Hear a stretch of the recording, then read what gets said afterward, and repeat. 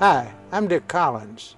When heading to the mountains or over the mountains, one of the first considerations is density altitude. This is especially true in the months when we're most likely to head for the hills, the summer months, when it's warm. Consideration of density altitude relates to takeoff and climb performance as well as to en route terrain clearance. Remember that service ceiling number in the book is based on standard conditions. If it is warmer than standard, the airplane won't make it to that number on the altimeter. Look at it this way. The service ceiling, as published, is the highest density altitude to which the airplane will climb. If the temperature at 10,000 feet is 20 degrees C above standard, a not unlikely happening in the summer and fall, the density altitude is very close to the service ceiling of an airplane like a Skyhawk or a Warrior.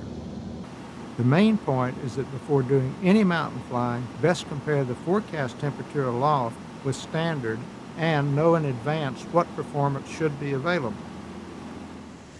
Sure, we go to the mountains in the wintertime too for skiing or business or sometimes just for the scenery.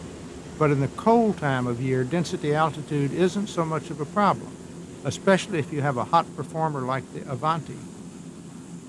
In the wintertime, a mountain challenge can come from strong wind flowing over the rough terrain and the corresponding turbulence and up and down drafts.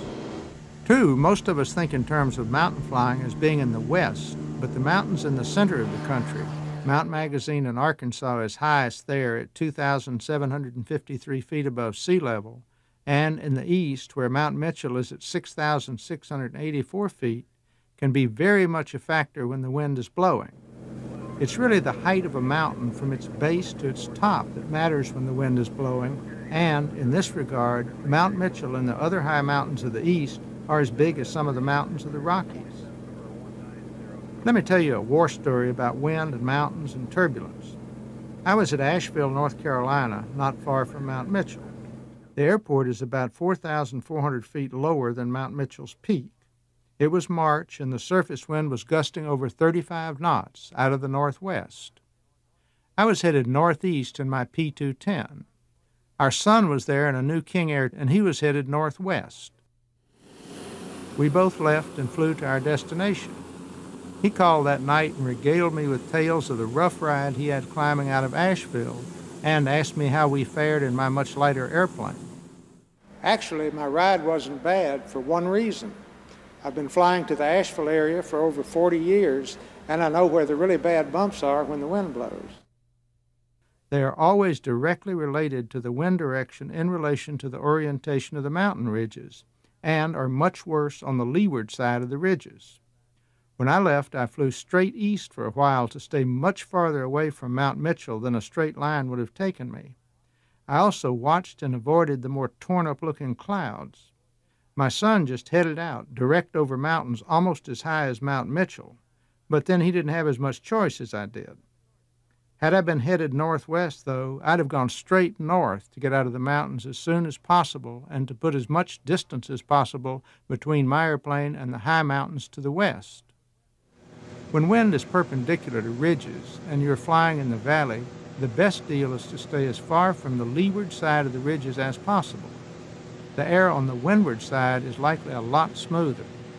So, planning a route in the mountains when it's windy is just as important as planning around density altitude when it's hot. Just visualize the flow over the mountains and you can see where the air will roll and tumble. Do be aware, too, that in mountain passes wind velocity increases, often dramatically, due to Venturi effect. Let me back up and add something. I just said that we took off at Asheville with the wind gusting over 35 knots. Later on, I'm going to tell you that the guideline for maximum wind at ridge level is 25 knots, or in some cases, 30 knots. Those guidelines are good and are related to both performance and turbulence. Leaving Asheville, I was headed over relatively low terrain and was staying away from the bigger mountains because the wind exceeded that guideline. There are many places near Mount Mitchell I wouldn't go on a day like that. My son was flying a deep-breathing twin turboprop at a light operating weight and had plenty of rate of climb to get quickly above the mountains, even though he did get beat up. Up and down drafts can be a big factor in operations over and near mountains, and these have to be evaluated and dealt with. In one extreme case that I know of, a light twin that was flying down an airway on the leeward side of Mount Mitchell on an active day, 2,400 feet above the peak, got in a downdraft that exceeded the performance capability of the airplane. The pilot stayed in the downdraft until the airplane hit the terrain.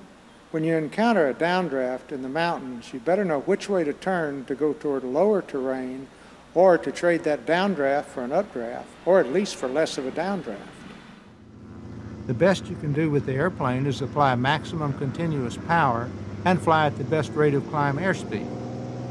Also, recognize that up and downdrafts exist at altitudes a lot higher than the ridge level, and what may seem adequate terrain clearance can go away in a hurry.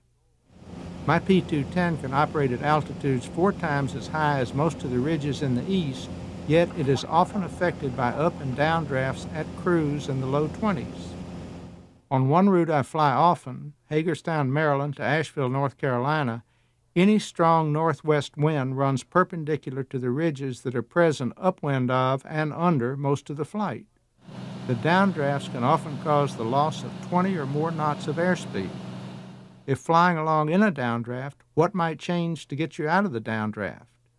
Nothing might change of its own accord because this route is parallel to the ridges. What I have done many times is ask the controller if I can offset my route 5 miles to the left or to the right to see if I can get an updraft that will persevere for a while. This usually works great and gives a true airspeed bonus for much of the flight. Finally, for the arrival at Asheville, I compare the wind aloft with Mount Mitchell and plan a route in that is on the windward side of the mountain. I'll always remember arriving one day with a strong southeasterly flow, an unusual condition, and having to reverse my usual procedure and go east of the mountains. Seeing the clouds tumbling down over on the west side of the mountains gave a very clear picture of a bad place to be.